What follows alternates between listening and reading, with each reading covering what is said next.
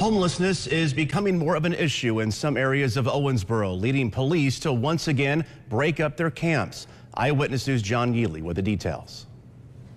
It's all we've got. I mean, anywhere else we go, people want to criticize, and we've came down here as a community together where we actually help one another.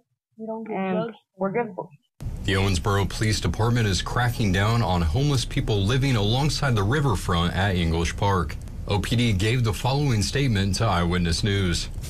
The city has been maintaining the area and periodically utilizing equipment to remove debris. Officers did advise subjects they would need to leave the area.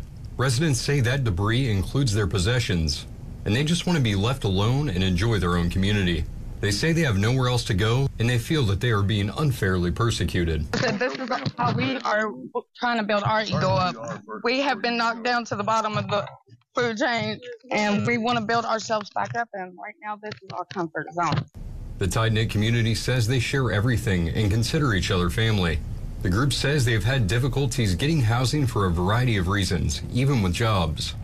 Experts say substance abuse and mental illness are extremely common in this demographic. Have these groups that keep getting shuffled around, and we just move them from place to place without really ever addressing the root of the problems. Others have already left the riverfront at English Park and are trying to figure out their next move. One man says that people shouldn't be so quick to judge those struggling with homelessness.